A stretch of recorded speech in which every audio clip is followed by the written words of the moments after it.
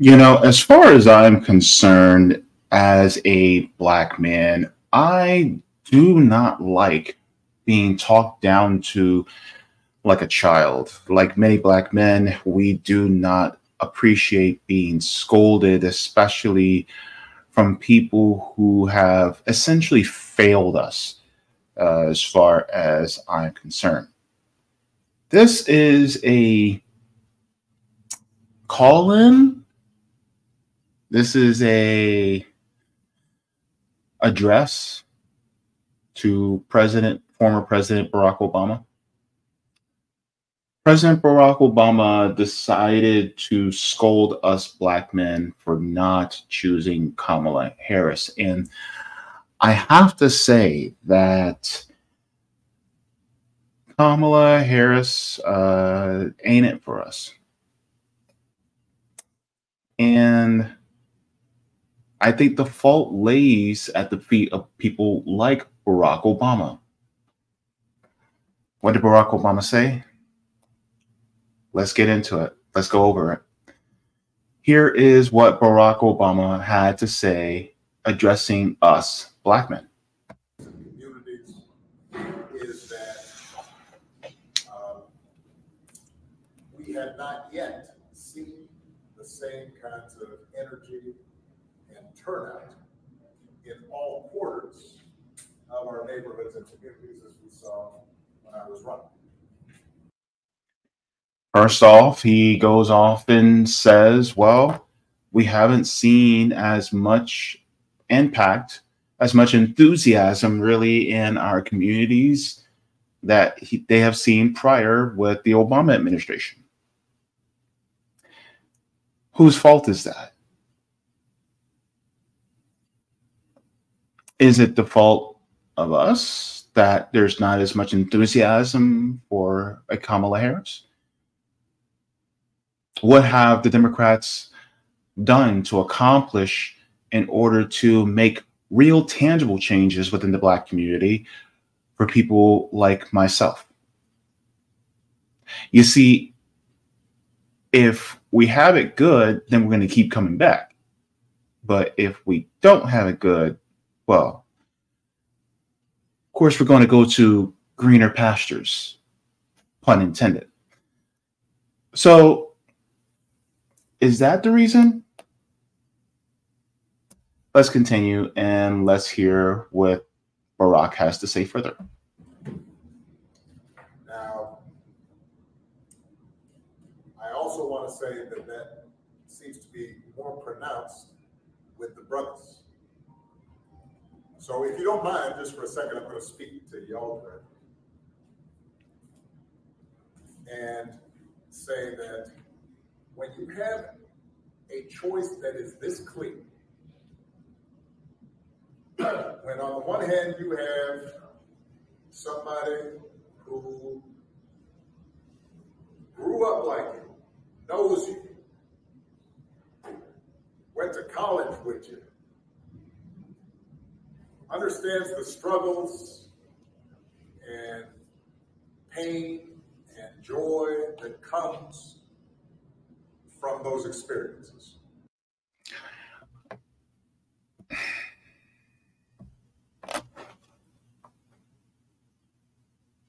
Kamala Harris doesn't have our same experiences. Now, you could say that Kamala Harris, growing up black within the United States, Kamala Harris doesn't have the history of Jim Crow within her family. Kamala Harris' parents were educated when they came here, when they migrated to the United States. They came here with an education.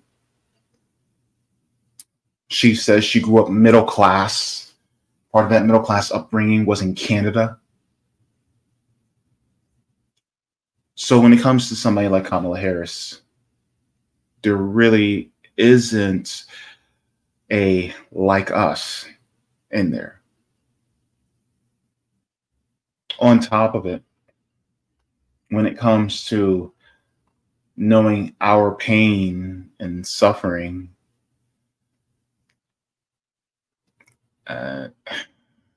if that was the case, then why didn't she reflect that in the way she policies she pushed while Attorney General in California? I don't see it. So if she truly reflects that, then why doesn't she show it? Barack, I was about to say that you didn't grow up like us either. You traversed the world as a young man. You've been to African countries. You've been to Indonesia. You grew up in Hawaii. How many of us brothers grew up in Hawaii? How many of us have had the same life growing up as you?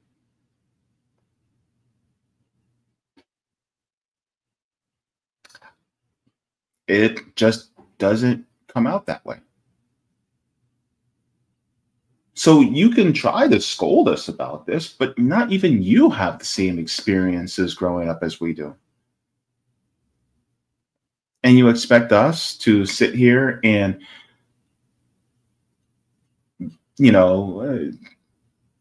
stick with Kamala because of her blackness?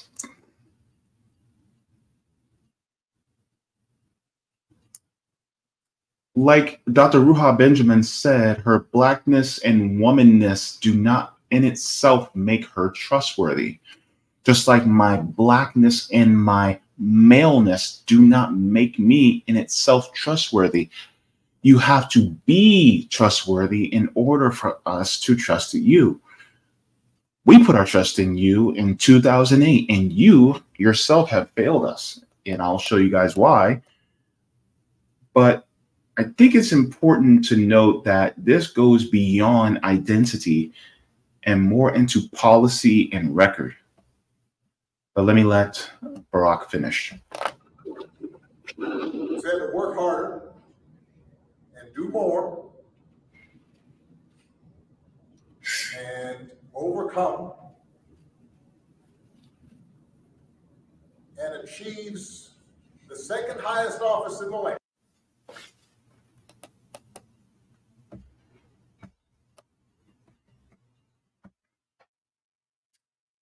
When it comes to looking at people like Kamala, is she going to be against the building of cop cities that are being built across the nation? One of the most notable ones being in Atlanta. Is she going to be against that? Is she going to reverse her position on fracking, which also affects our environment? And we experience environmental racism as Black people, which is a huge issue for us. Is she also going to push for a $25 an hour minimum wage? Because for a lot of us Black men, the economy is one of the biggest issues. Is she going to be pushing for reparations for American Black Americans and American descendants of slave freedmen? Is she going to be doing that? Because I don't see that on her platform as well. When it comes to the wars, disproportionately, who's recruiting our young men and women in school? The military is constantly in our schools in the hood, trying to recruit our young people to go out and become cannon fodder for the military industrial complex. So I ask you, Mr. Obama, how would she be better for us on a tangible level? Because I agree, when it comes to identity, I would love to see a Black woman. But the question is that Black woman going to also push for policies that are actually going to be beneficial for all of us?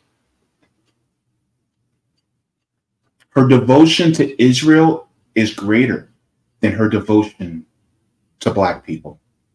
Her devotion to Israel is greater than her devotion to Americans. I think that's something to be said. Now, one thing that I will definitely show is this.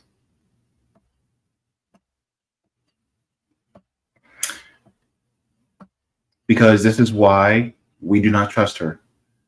Because you destroyed any chances that we would have to trust a Kamala Harris. How Obama destroyed Black wealth. Since the Obama presidency was a disaster for the middle class wealth in the United States, between 2007 and 2016, the average wealth of the bottom 99% dropped by $4,500. Over the same period, the average wealth of the top 1% rose by $4.9 million. Just as to let you know, when it comes to somebody like Barack Obama, who did he have in his cabinet? Well, wasn't a lot of Wall Street types in his cabinet that he put in initially back in 2008? You had the Paul Volckers and the Tim Geithners, right? So when it comes to somebody like Barack Obama, truth be told, he also had no intentions of really sticking with us, even from the outset. Sticking with us Black men. It continues, says this drop hit the housing wealth of African Americans particularly hard. Outside of home equity, Black wealth recovered its 2007 level by 2016, but average Black home equity was still $16,700 lower. Much of this decline, we will argue, can be laid at the feet of President Obama. His housing policies led directly to millions of families losing their homes. What's more, Obama had the power, money, legislative tools, and legal leverage to sharply ameliorate the foreclosure crisis. He chose not to use it. And this is one of the biggest reasons why we do not trust anybody who says, I look like you, so therefore I must be for you. All skin folk ain't kinfolk. And with that being said, do you think that just because Kamala Harris is a Black woman, that we're going to trust her? Just because she's skin folk? Just because she has, the gender of our mamas and our sisters and our aunties and our grandmas?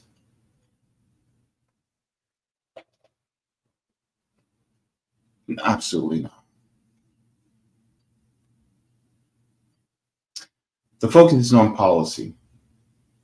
It is not on the gender or the race of the person, though that does have a secondary or tertiary factor. It is not the main thing. Just to let you know, we vote with our wallets. We look into our bank accounts and see how well we're doing. And that is one of the primary reasons as to how we vote. So, Mr. Obama, you can scold us all you want. Scold away. But it still doesn't change the fact that many of us who are in the situations that we're in right now is due to the portrayal by yourself, the portrayal by a Kamala Harris. And it doesn't mean that we're going to be going towards Donald Trump. Many of us do not like Kamala Harris because she is very, very similar to Donald Trump. This is why we're more focused on going to greener pastures. I encourage everybody to do the same. Because when it comes to policy, we want someone that's really going to fight for us.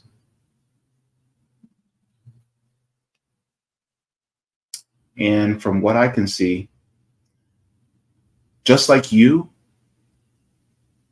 Kamala Harris ain't it.